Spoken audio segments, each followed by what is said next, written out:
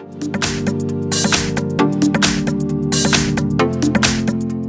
I've got Samsung Galaxy A20e, and let me show you how to change ringtone on the following device. So at first let's open list of all applications, then find and select the settings. Then you have to open sound and vibration and go to ringtone. So pick the SIM card that you would like to change your ringtone to. I will pick the first one, and from the following options you can select the one that you like the most.